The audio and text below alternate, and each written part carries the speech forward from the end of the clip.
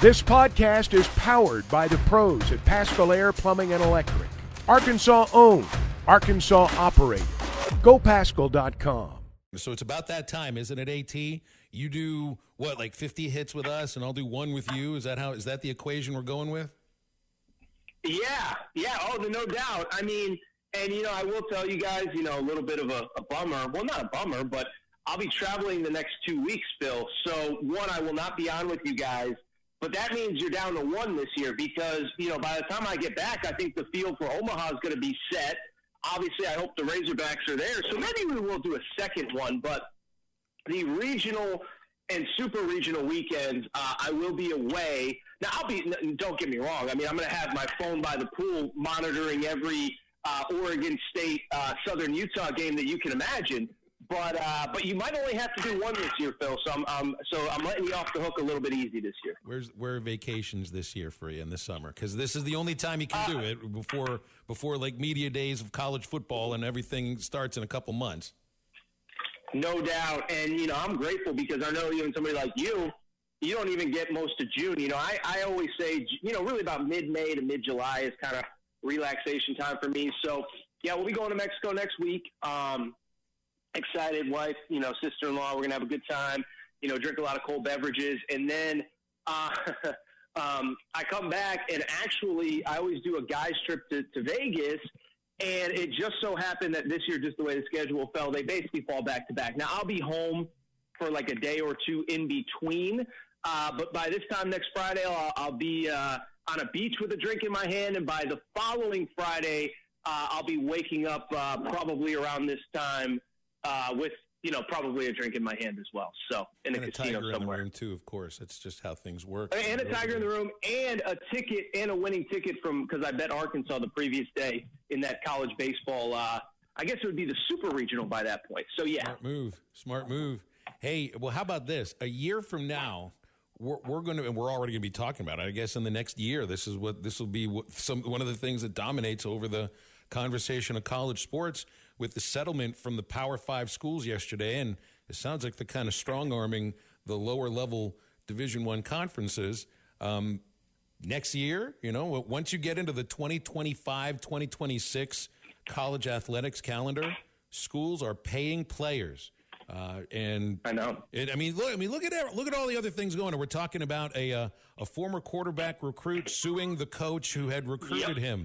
We're talking about private equity now potentially putting credit in to schools' athletic departments potentially. Now the schools are going to pay the players, man, and everything is changing. Everything is changing, and it's after everything's already changed for the last 4 or 5 years. Well, yeah, and no doubt. And, listen, it's changed so much. And I think, we had to get to this point. Now, what I'm curious about is, what is to stop a collective or whatever from, Phil Elson, the 5-star quarterback, just because he's making a certain amount of money from, the collective bargaining or whatever we're calling it, revenue sharing, I guess is the right way to put it. I don't think it stops schools from overspending on other guys as well. So I'm curious what that looks like. But, we had to get here, Phil. And I don't think it's like a shocking thing for me to say that, we couldn't just keep going on with collectives basically funding the whole team. That wasn't a sustainable model. I know that at a school like Arkansas, at a school like Ohio State, at Miami, at whatever, you're fortunate enough to have some high-level boosters that want to help support the school. But when we're talking about so many football players and we're talking about the money that was coming in for basketball this offseason, there's just only so much money to go around. And I know sometimes you think it's a never-ending pit, but again, even at the biggest schools, it isn't. And so now some of the onus, quote-unquote, is off the boosters, and I think it's going to – we've already been heading towards a professional model. I think it's only going to continue. And I think, a lot of the stuff, some of the perks, some of the facility stuff, blah, blah, blah, blah, blah, it might go to the wayside to help the players. But that's the world we live in. This is where we were headed. And it's ultimately best for everybody in college sports. Well, we continue to wait on finishing touches on Arkansas men's basketball roster. It's been a couple weeks. Still haven't heard anything from DJ Wagner. I think Kentucky's still waiting too. And it's this, like any move that Arkansas makes, you're always looking at what Kentucky does too. And the programs will be tied together because of the last couple of months, really. But we're still waiting because I think, what do you got, 8 players right now or 7 players, and you're still waiting for another 2. No, yeah, I still think DJ Wagner. I understand. I don't know if it's trepidation as much as just the gift pointing at the clock, waiting for this to all happen. I understand whatever emotion it is that you just want this done. I still think it's going to be Arkansas, and it's for a few reasons. Most of the obvious ones, the relationship with both, the family's relationship, not just, and people forget, and I'm sure you've talked about it, but, it's not just Calipari, it's Kenny Payne, too, the 50-year relationship at this point, 40-year relationship with DJ Wagner's grandfather, Milt. They were teammates at Louisville. So I think it's going to get done. I've said consistently, and I probably even said it on this show last week when we were even on DJ Wagner Watch last week, is that he's just never been the type of kid that, does a million interviews, and I keep saying it, but he's not the kid that does the Joe Tipton, here's my top 10, then here's my top 3, then here's my top 2, then I'll make my announcement at 5 p.m. on YouTube. Like, that's just not how he's ever operated. And so I think it gets done. Obviously, I think it has to. And then really quickly, I'm just curious where Cal goes from there. Is I know that he wants to keep a slimmer rotation of, I guess, what he believes to be impact players. But I do still think you got to find some guys in the back end of the portal, maybe some high school recruits, I guess, in theory. Because obviously, you can't go into it with just 8 players. You can't even run a full practice at that point. So I still think there are guys in the portal that would love to come to Arkansas, be a part of that program, play in the SEC, play for a Hall of Fame coach. But I am curious how he fills out at least scholarships 9 and 10, and we'll see if he gets to 11, 12, 13, et cetera.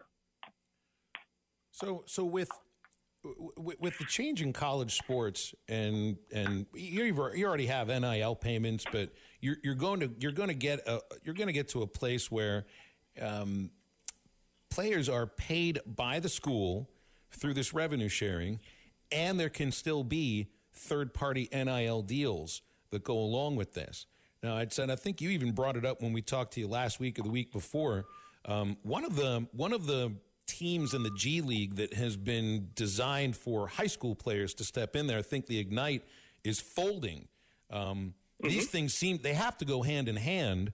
Are we going to get to a place where there might be a little more of an influx of the younger, I guess the word would be more highly talented players coming in rather than looking to get to the lower levels of the pros immediately after high school? Do you think that'll happen? Yeah, and I think, and I think that we're already seeing it now, even with the NIL as it is, where, usually this time of year, Phil, the NBA draft deadline is next week. It's May 29th, Wednesday, May 29th, where if you want to play college basketball next year to be NCAA eligible, you have to remove your name from the NBA draft by May 29th, which is next Wednesday. And it's weird because it's usually this big thing where there's a million kids and it could swing 10, 12, 15 teams. And this year it feels like there's a few. Mark Sears is part of that, whatever. But it's not as many as I seem to remember. And I just think it's because, the kids that are on the fence could just say, I'm going to come back and play college basketball. I'm going to get NIL at, as an example, like the Jonas Adu. I think, 3-4 years ago, third-year guy, kind of second-team All-SEC, whatever he was, he probably just sits there and says, you know what, I got to go make some money somewhere. John L. Davis, I have my degree. I'm just going to go make some money. And now it's like with NIL, it's allowed these guys to come back. So I think we're already seeing it. And I think it's only going to continue. By the way, on the football side, there were a lot of guys, especially at the quarterback position, that, I could be a 4th, 5th round pick, but I'm going to make more money playing at Ohio State or playing at fill-in-the-blank school, whatever, if I just come back. So I think we're already seeing the repercussions, and I do think that is an unintended positive of the NIL era, is I think it's keeping a lot of kids in college that maybe would have considered, going pro otherwise. And so, it's fascinating how all these things have both positive and negative unintended consequences, but that's one. And now that the schools are more involved, I actually don't expect that to slow down anytime soon. Aaron, give me 3 guys that went to the G League and that are having success in the NBA. And I mean, really, like all-star type success. Because I can't think. I mean, Scoot Henderson went to Portland. I know it's his rookie year, but give me 3 guys that have went to the G League, chose that route. Dante Exum, did he go to Australia and then kind of mess around and come back? But give me 3 guys. Well, they don't exist, but, I don't know it's because the program was a failure. It's funny. The guy who was running the program the last few years, Jason Hart, has since been hired as an assistant on Mark Pope's staff at Kentucky, and I actually think he did a good job with the program. Now, the program started, I think, in 2020 during COVID, so there's chances that those guys will develop. So, like a Jalen Green who's playing for the Rockets, Scoot Henderson, who you referenced, Matt, but they don't exist. And what I think it does speak to is, and this is going to sound weird. I think that, listen, there's different rules in the NBA and there's benefits to going pro younger. But I think for years we have undervalued how well college actually develops players for the pros. And I think the NFL gets that, but I think the NBA has decided that college is evil and this and that. And it's like, listen, if you go to Duke or Arkansas or Kentucky or UConn or any of these high-level programs, you're getting first-class, nutrition, first-class travel. I mean, listen, think about how much the travel conversation has come up with the WNBA, where Caitlin Clark probably hasn't flown commercial for probably 4 years at Iowa. Now she's flying commercial in the WNBA. So I bring it up because I think we undersold the value of college basketball from that perspective. Nutritionist, masseuse, meal planning, whatever, blah, blah, blah, blah, blah, weight training, as opposed to going to play in Greensboro, North Carolina, in front of a gym of 1,100 people for a 24-year-old coach that's trying to get to the NBA himself. So, yeah, the program is over. I think I mean, I can't say if it's for the best or not, but I just think that even when the program was going on, I said it at the time, I said it didn't make sense. It wasn't going to make money. And if it doesn't make money, it doesn't make sense. But I also said I think we're undervaluing a lot of the things that college does that it doesn't get credit for, the stuff that we just talked about. One thing that I didn't see reading about this settlement, and if we think that college sports is about to get to a place where, it's a little more settled and not so chaotic, I don't know if that's necessarily the truth yet, because this is all monetary stuff, and if we're paying the athletes, a share of the revenue, they're being treated differently than other students on campus. So in this case, I can see where you could potentially find a way, maybe, to limit the number of transfers without sitting, and that doesn't go along with this. I didn't read anything about that in this settlement. This is all just monetary. It's not about freedom of movement to go play. That's a thing that causes chaos as far as no doubt rosters are concerned. And I guess that's something that's got to be addressed too. I just don't think it's part of this settlement. No, and it gets to an interesting point where, we keep talking about, I keep seeing these articles about unionization and, collective bargaining and players being employees. Okay, well, employees have certain, rights or whatever, but they have certain responsibilities as well. And whenever anyone praises, Dartmouth wants to unionize, it's like, okay, so what's going to happen when that dude averages 3.9 points per game and the coach knows they can get somebody better? Is John Calipari allowed to walk into a locker room like the NFL and say, or Sam Pittman and say, hey, give me your playbook, it's over? And I think those are still a lot of the questions that remain unanswered, Phil, is, the transfer portal element of it, the employee element of it, where it's like, again, can you cut players? Can you fire players? I know that stuff is sort of happening anyway, where you kind of process kids out, but it's a little bit more under the radar. But can you just say, hey, are we going to have, like in the NFL, we have cut down day? Is there just going to be, is portal season now going to be cut season, where again, Sam Pittman says, hand me your playbook? And so I just bring it up because I think to get to something a little bit more stable, yesterday was important, but I also think there's still a ton of unanswered questions that I don't think yesterday is the end of something. I think it's probably, we're certainly further along than we were 6 months ago or 2 years ago or 3 years ago when NIL came to play. But to your point, Bill, there's still a ton of questions that, frankly, not only we want answered, they need to be answered to get some sort of stability, hopefully, in this thing we're doing. AT, let's leave it there. Hope you have a great trip to both Mexico and Vegas, and we'll look forward to revisiting with you in a few weeks.